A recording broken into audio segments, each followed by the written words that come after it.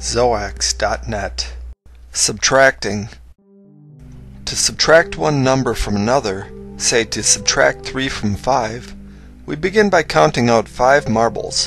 1, 2, 3, 4, 5. Then we count out 3 of those marbles. 1, 2, 3, and remove them. Then count out what remains to get the answer. 1, 2. So if we have 5 and we subtract 3 from it, the answer that we get is 2.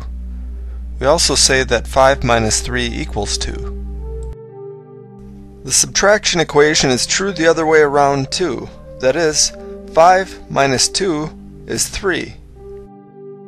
If we have 9 rocks, 1, 2, 3, 4, 5, 6, 7, 8, 9, and we lose 5 of them, 1, 2, 3, 4, 5.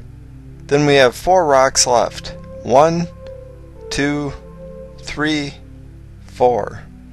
So 9 minus 5 equals 4. Likewise, 9 minus 4 is 5. Suppose that we have 4 pieces of fruit. 1, 2, 3, 4, and we eat 2 of them.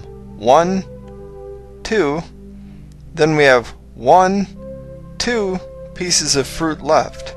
So 4 minus 2 is 2.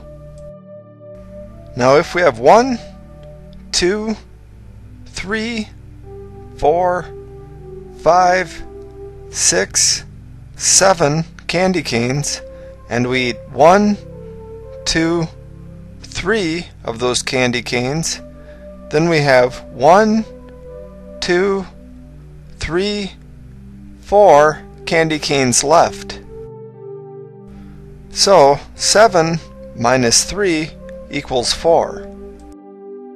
Again, we can switch this around to see that 7 minus 1, 2, 3, 4 equals 1, 2, 3.